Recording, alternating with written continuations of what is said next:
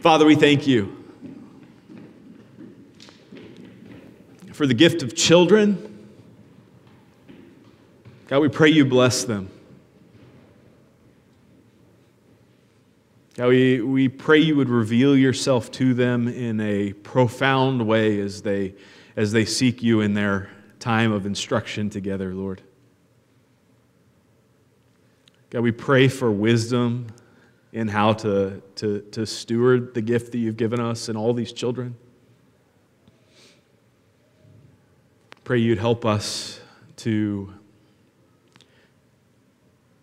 be healed ourselves so that we might not pass on generational curses to our children, Lord.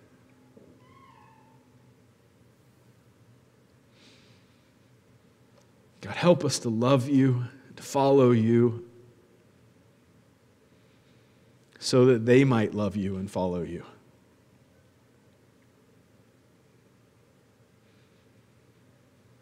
We invite you today to speak to us through your word, Lord. God, apart from you, we can do nothing. So we pray, God, that you would meet us here by the power of your Spirit, transform our hearts, guide us into your love, Lord, reconcile us with you, that we might know you, that we might love you, that we might be transformed by you, God. Speak to us this morning in your Son's name, Jesus. Amen. Good morning, dear brothers and sisters. It was somewhat enthusiastic, at least in corners of the room, but I'll allow it. This is a good place to be together this morning to worship our God. This morning specifically, we're going to begin our journey through the book of 1 Corinthians. Now, I cannot imagine, in the context of the whole of Scripture, a more relevant book to study in this season of life together. See, the context of the city of Corinth and in the church in Corinth in the first century is probably as close as it gets from a biblical perspective to where we find ourselves in this moment in our culture today. See, Corinth was a Roman Empire city. It's located in Greece. It was a metropolitan melting pot of religions and cultures. But it was also, perhaps more importantly, a city of self-actualization. A city of wealth creation. A city that with an emphasis on identity. And one that valued highly individualization and purpose in life. So simply put, this was a culture that placed the highest value on following one's own desires and passions, right? To follow one's heart would have been seen as supremely good advice in the city of Corinth. So I don't imagine it's difficult for you to begin to see the parallels between our culture and the culture in Corinth. If you know anything else about the church in Corinth, it's probably that it was super messed up, right? It was a messed up place. They had all sorts of problems which rose from the fundamental desire within them to satisfy their deepest longings and desires and to satisfy them themselves. So we could expect that their spiritual father in St. Paul would come in with proverbial guns blazing, right? Telling them everything that they've done wrong and condemning them for it. This is probably what I would have done, right? Like, you guys are idiots. You need to get your act together and stop sinning so much. But Paul chooses a different route, and I'll get to why I think he chooses a different route in a few moments, but I just want to acknowledge a little bit of my own background and baggage that I have with a passage like this. With a topic like this, because I assume and imagine that at least a few of you are in a similar boat. See, I experienced Christian faith when I was growing up as being supremely judgmental and discouraging. I don't think I was uniquely perceptive or anything like that, but what I saw it causing people to do was to live double lives. On Sundays, everything was perfect. Right? All the families were together. They all had it put together. They wore their best outfits to church. And everyone, and I mean everyone, was 100% committed to their faith on Sunday. Though I knew our family was different because I went to church with my family and then I went home with my family, it took a while for me to realize and to begin to see the cracks in the facade of the other families in our church. And in a weird way, this shook my faith. Because I held out hope in those other families, in those other nice, normal-looking families, that perhaps God could bring the same thing in my family. Now, this hope was obviously misplaced, right? But nevertheless, it was no less real. No moment made me feel like this was more real than one particular time that I was hanging out at my pastor's house. So I was there one day and sitting in another room, but from across the house, I heard the pastor's wife stub her toe and say a cuss word. I know, it's a pretty big deal.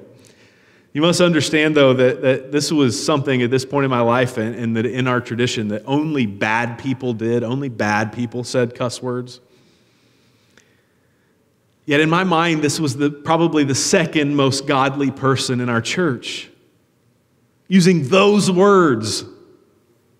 And I was heartbroken. Again, I was shaken. Now, I find this somewhat hilarious now because I laugh every time I meet someone because within 10 minutes of meeting them, they've probably used 5 cuss words, and when they find out I'm a pastor, you can see that look in their eyes where they're rewinding the conversation back, trying to figure out all the things that they should apologize for. It's a look of sheer terror, and I laugh every single time. But I think most of us have probably grappled with something like this within our walk with Jesus. Inevitably, eventually, we realize that there are people out there who are hypocrites, right? I mean, within the evangelical Christian world, just within the evangelical Christian world, it's a relatively small world. We have seen story after story after story of prominent figures being shown to publicly not be able or willing to live up to their own standards and values. If you've been around for the faith for a while, you've probably had someone you specifically looked up to or respected that's had a massive moral or leadership failure. I know I have. It isn't just, though, the scandalous moments that are jarring. It's also the more insidious moves that I think are heartbreaking. Professor and social commentator Carl Trueman pointed this out in an article that he wrote in First Things magazine. And I think he sums up well the sort of other side of leadership failure. He first says, the first sort of option that people take in terms of failing as leaders is to get an angry sense of entitlement. An impulse to denounce the entire world and to withdraw into cultural isolation. To demonstrate this, he talks about religious fundamentalism and their withdrawal from public engagement. The defining characteristic about this sort of option is that these folks are against things, right? They're against alcohol and evolution and secular music and dancing, and the list goes on and on and on. But he says there's an alternative tendency as well. He describes this as more subtle and seductive. The second tendency is to conform Christianity to the spirit of the age. This appeals particularly those to who he says wish to gain a seat at the table among society's social elite. So perhaps the clearest form of this distinction, showing the two sides, in recent memory came in the 2016 presidential election, right? And the response, particularly the response of Christians to that election. You were either pro-Trump and therefore relegated to the margins by the cultural elites, or you were pressured to be completely against Trump. There was no room for reluctant support or anxious opposition. This is perhaps the most tangible example in our memory, but I believe this can be applied to basically any issue that is valued by culture at large. It's either this or that, and there's no room for the middle. See, remember, the culture in Corinth, though, was much the same as our own. And I think that we'll see many of these same temptations existed for them, to be on one side or the other, to either run from culture or run to it, to either be separated completely from the world or be accepted by it. And I think into that temptation, Paul writes this letter, this first letter to the church in Corinth. So if that's the case, then we should expect him to again come out shooting, right? From one perspective or the other. If we're inclined to one side or the other, then we're waiting for him to pounce on the other side. Yet if that's our expectation, if that's how we expect him to open the letter, what we get is utterly shocking. What we get is not condemnation. What we get is not judgment. What we get is not him saying that one side is right or wrong. What we first get is encouragement. Right? What we first get is an utter shift in perspective. See, I believe that this comes through in sort of three basic angles from which Paul is looking at the issues and at issues within the church. So the first the way that Paul encourages them, I believe, is through a shift in their identity. In verse 2, he points out that they're part of something bigger. They're part of the church of God, as he describes it, the gathering of God's people in the city of Corinth. Not only are they part of something bigger, but they're sanctified in Christ Jesus and can be called saints. Now, I think this fundamentally pushes back against the polar perspectives that I gave earlier. They can neither retreat from culture nor fully embrace it, because they are fundamentally operating within a different reality that exists in conjunction with the reality that was experienced by those who do not know Christ. To put it another way, through Christ, they can see things with his perspective, and therefore see things as they really are, and not as they seem. They are no longer who they were, longing for something to fill a void within them. They have now had all of their longings ultimately satisfied in Christ. Not only are they fundamentally different, though, but through that shift in their identity, they are able to understand that they aren't the point in the first place. So not only is who they are shifted, but also whose they are. They are no longer belong to themselves and their own sense of reality and their own sense of identity, but they belong to God. We see this first in verse 2, the second half of verse 2, but basically in all of 4 through 9, and I think we'll see this if I read through it again, adding emphasis on every time God is mentioned in this passage.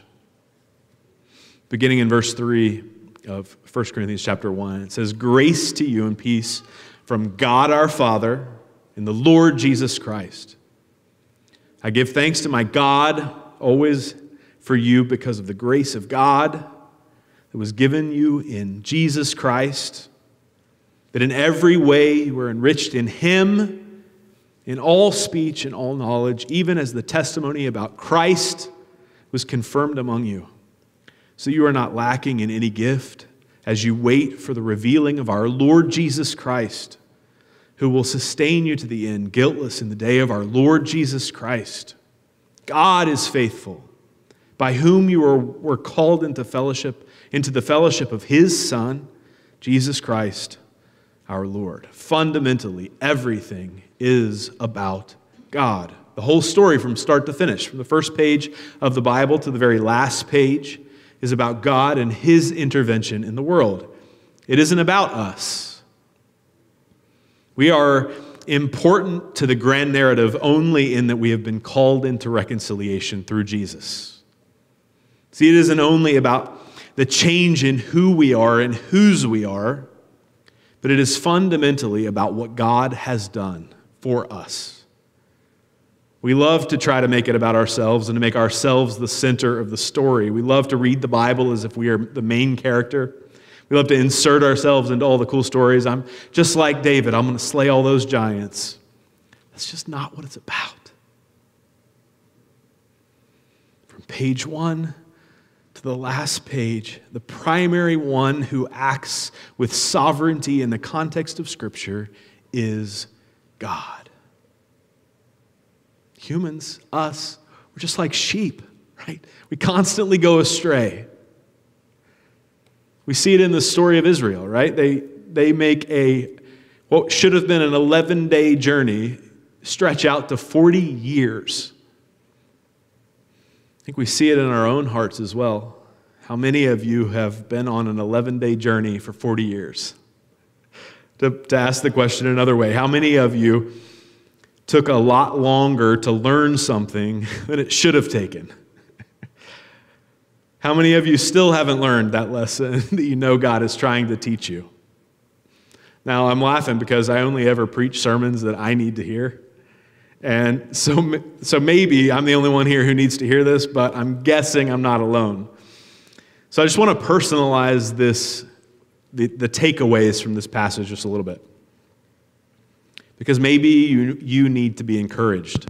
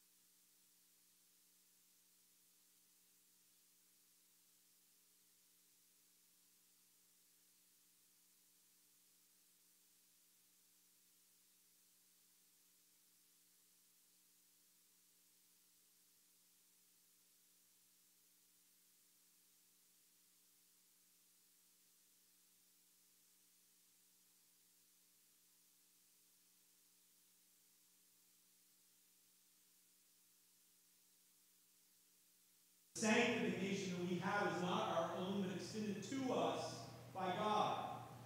To not be able to live up to the standard that you profess does not make you a hypocrite, though. It just makes you human.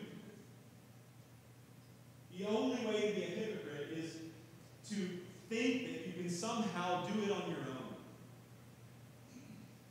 That it's somehow possible to do and to be good enough.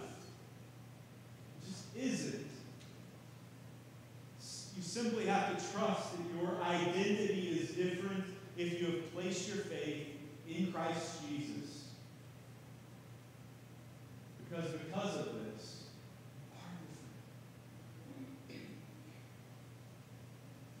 you are different first and foremost because you belong to Him. Especially in those areas where there seem to be discrepancies between what you know you should do and how you feel. Trust that God is good and that He is for you. Be encouraged even when you're faithless. The God who called you into fellowship with His Son is faithful. I believe as we embrace these fundamental perspective shifts together, I think it has potential to change our experience of church. And perhaps more importantly, it has the ability to change the experience of church for those who are on the outside. Perhaps even more importantly, it has the ability to change the perspective of church for our children. See, our fundamental identity is not as religious people who've got it all together, but as a community of ragamuffins who are dependent on the grace and mercy of Jesus for everything. Who aren't shocked when people make the wrong choice, but never fail to celebrate what God has done anytime we and others make the right choice, knowing that it's a miracle anytime we get it right. See, this develops in us grateful hearts and a passion to worship the one who has saved us. As we develop in our hearts this gratitude, we are simply free to follow Jesus, without the need to confront culture or to adapt to the values of culture. If we are in Christ, we are simply above culture. And not because we are somehow better than other people, but because we know the truth of ultimate reality. That we are fundamentally sinners in desperate need of a Savior. Our focus then becomes not on comparison with the external world, but on what God has declared to be true. The very God who created the world and all that is in it. As we continue in worship this morning, may our hearts be filled with gratitude. That if we are in Christ, our identity has been shifted from sinner separated from God to saint reconciled to God by the blood of Jesus. Let's embrace this identity and rest in the reality that we belong to the God who doesn't sit idle, separated from His creation. The God who put on flesh and came to save us. I offer this to you this morning in the name of the Father, the Son, and the Holy Spirit.